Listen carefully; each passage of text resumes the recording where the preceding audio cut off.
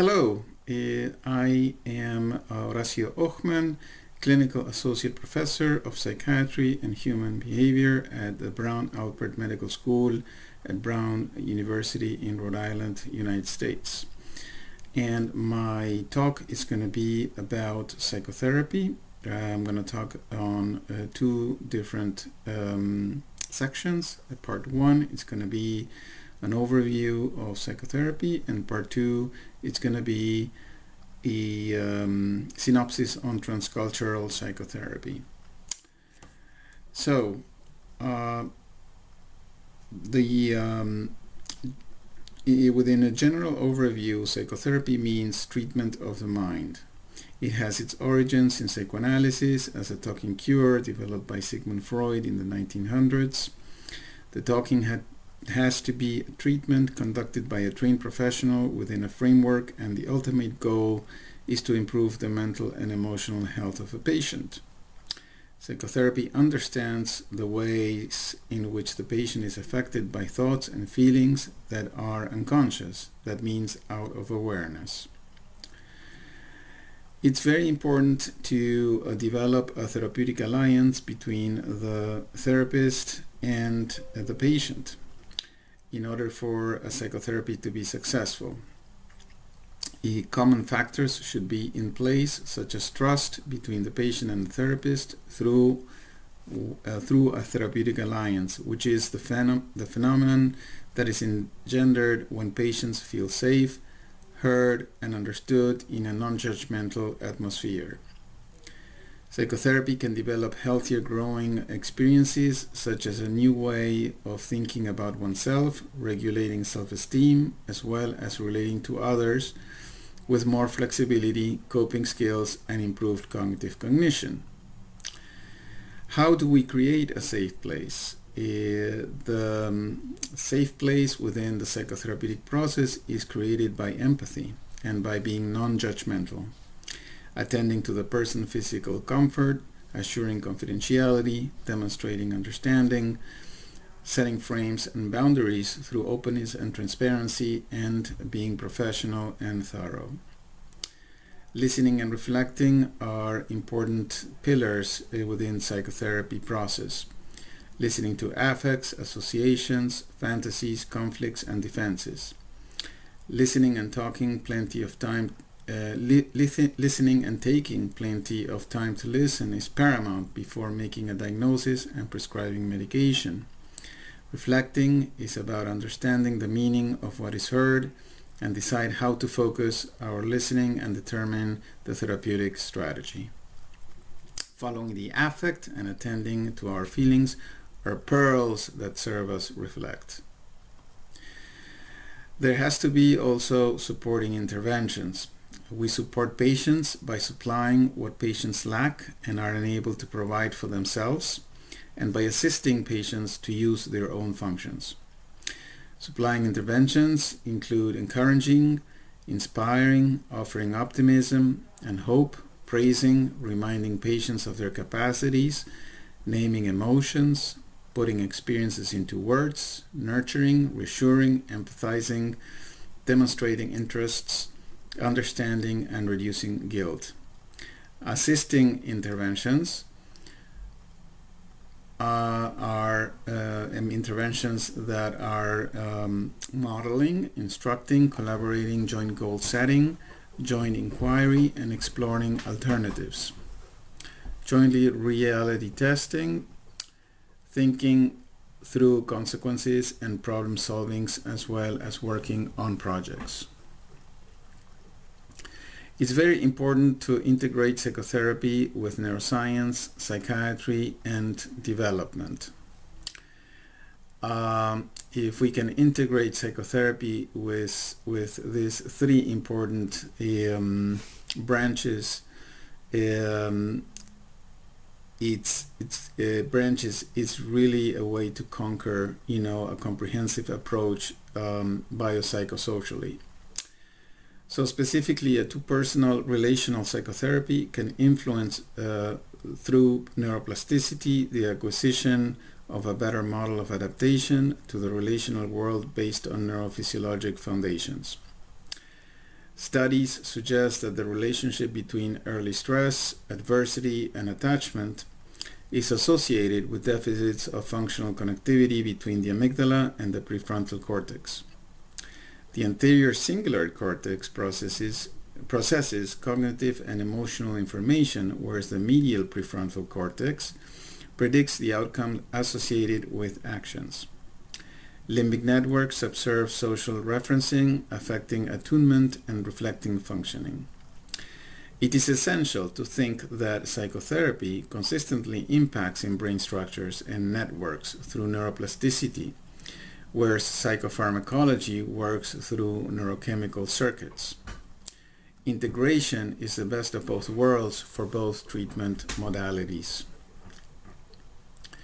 Working through towards the ending phases is something that has to be paid attention as is one of the most important things that one can do through the phases of psychotherapy towards a successful termination. That is, working through consists of 3 phases processes in which people gradually change some aspect of their mental health functioning. Phases progress from limited awareness of a problem or the cause of a problem to increasing awareness and practicing ways of functioning to lasting changes in thoughts, feelings, or behaviors. Ending or termination is the major work of ending that includes consolidating goals, reviewing the treatment awareness of the reality of change, planning the future, and taking leave. Ending is the result of goal achievements as a result of improved symptoms, sense of self, relationship with others, adapting, reflective capacity, work play, and feelings of independence are the most relevant goals. There has been in psychotherapy different schools that are important to look into. Nobody should be married with a specific school of thought, but it would be interesting to study different psychotherapy schools and then apply the school that is more appropriate to the clinical case of a patient, and basically at the end one would be applying one's own school already with the different knowledge that one has from different schools of thought. So the schools of thought are the following ones: psychodynamic psychotherapy, which is a psychodynamic frame of reference that postulates that dynamic elements in the unconscious affect conscious thoughts, feelings, and behaviors. Psychodynamics was founded by Sigmund Freud. Cognitive behavioral therapy, it is based on cognitive behavior theory in which behavioral events, associated anticipatory expectations, post-event attributions, ongoing cognitive information processing, and emotional states combine to influence behavior and behavioral change. CBT was developed by Beck and Al. Mentalizing. Mentalizing is a form of social cognition. It is the imaginative mental activity that enables us to perceive and interpret human behavior in terms of intentional mental states such as needs, desires, feelings, beliefs, goals, purposes, and reasons. Mentalizing was developed by Peter Fonagy and collaborators. Dialectical behavioral therapy is a cognitive behavioral treatment developed by Marsha Linehan. It emphasizes individual psychotherapy and group skills training classes to help people learn and use new skills and strategies to develop a life that they experience as worth living. DBT skills include skills for mindfulness, emotional regulation, distress tolerance, and interpersonal effectiveness. Relational psychotherapy encompasses meaning-making progress in which people make sense of their subjective experience. Relational psychotherapy is based in affective attunement, emotional availability, social referencing, temperament, models of attachment, implicit relational knowing, now moments, mentalization, and corrective emotional experience. Relational theorists include Raycroft, Holmes, Sullivan, and Greenberg-Mitchell, among others. Parent-child interaction therapy is a dyadic behavioral intervention for children ages 2 to 7 and their parents or caregivers that focuses on decreasing externalizing child behavioral problems such as defiance and aggression. That would actually increase the child's social skills and cooperation and improving the parent-child attachment relationship. It teaches parents traditional play therapy skills to use as social reinforcers of positive child behavior and traditional behavior management skills to decrease negative child behavior. Parents are taught and practice these skills with the child in a playroom while coached by a therapist. The coaching provides parents with immediate feedback on their use of the new parenting skills, which enables them to apply the skills correctly and master them rapidly. Then there is an important concept on community psychoanalysis, where therapists apply knowledge on the unconscious, externalizations, projection, transferences, defenses to groups, using the Tavistock model as a frame. The exploration of community symptoms are also applied to individuals. Community psychoanalysis addresses problems on violence, abuse, traumatic loss, scapegoating of classes and groups, teenage pregnancies, homelessness, and variations in family structures. Community psychoanalysis takes into account the needs of patients who are difficult to engage, but who respond to someone who listens to them instead of preaching or interpreting. The therapist's comfort and effectiveness will change the outcome. Psychotherapy types per number of participants also need to be looked at. We have individual psychotherapy, which is working primarily between the individual patient and the therapist. Family therapy, a type of psychotherapy designed to identify family patterns that contribute to a behavioral disorder or psychiatric disorder and help family members break those habits. It involves discussion, problem-solving sessions with the family. Some of the sessions may be as a group, in couples, or one-on-one. In family therapy, the web of interpersonal relationships is examined and ideally communication is strengthened within the family. Couples therapy is marriage counseling, also called couples therapy, a type of psychotherapy where the counseling helps the couples of all types recognizing and resolve conflicts and improving their relationships. Through marriage counseling, thoughtfulness, decisions can be made about rebuilding and strengthening the relationship or going separate ways. Psychotherapy is also a very important through the group psychotherapy. Group therapy is a form of psychotherapy that involves one or more therapists working with several people at the same time. Group therapy is widely available at a variety of locations, including private therapeutic practices, hospitals, mental health clinics, and community centers. Group therapy is sometimes used alone, but it's also commonly integrated into a comprehensive treatment plan that also includes individual therapy and medication. Irvin Yalom outlines the key therapeutic principles that have been derived from self-reports from individuals who have been involved in group therapeutic processes. The principles are the installation of hope, where the group contains members at different stages of the treatment process. Seeing people who are coping or recovering gives hope to those at the beginning of the process. Universality, being part of a group of people who have the same experiences, help people see that what they are going through is universal and that they are not alone.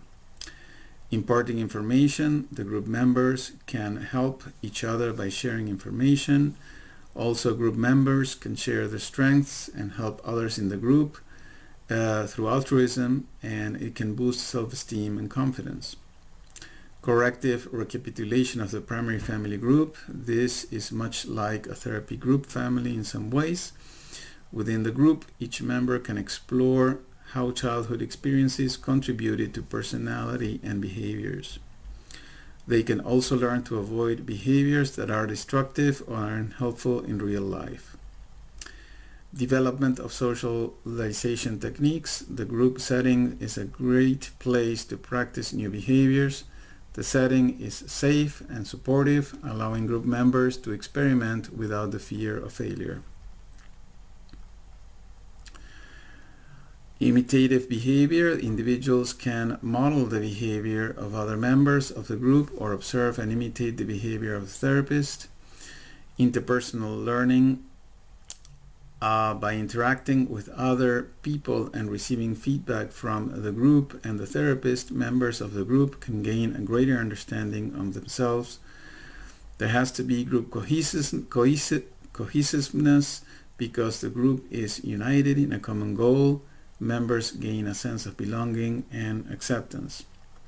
Catharsis, sharing feelings and experiences with a group of people can help relieve pain, guilt, or stress. Existential factors. While working within a group offers support and guidance, group therapy helps members realize that they are responsible for their own lives, actions, and choices. And then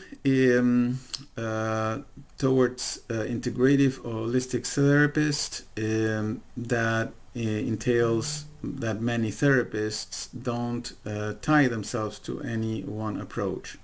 Instead, they blend elements from different approaches and tailor their treatment according to each client's needs. Generally, an integrative approach becomes solid when clinicians have been able to carefully study every major school of psychotherapy. Application of psychotherapy to major diagnostic categories and symptoms. It's also important to bear in mind that according to different diagnoses, there are different psychotherapies that would be more inclined to be successful with those diagnoses.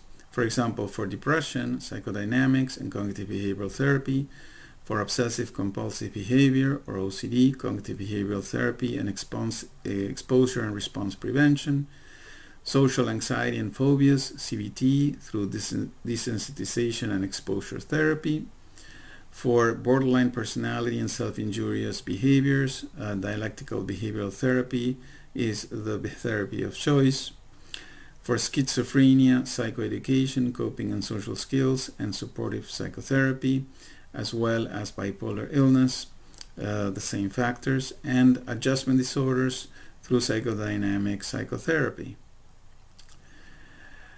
Psychotherapy for communities and rural areas are also important to notice because there has to be a community social mind perspective where the therapist expertise fosters leadership and collaboration with community experts such as parents, teachers, the police, church. Focuses on prevention, adaptation, and restoration. Groups are recipients of interventions. Transference is used to propel adaptive solutions without necessarily interpreting. Relative thrust toward community generated solutions is the norm. And this is the end of part 1 as a general overview of psychotherapy. Thank you very much.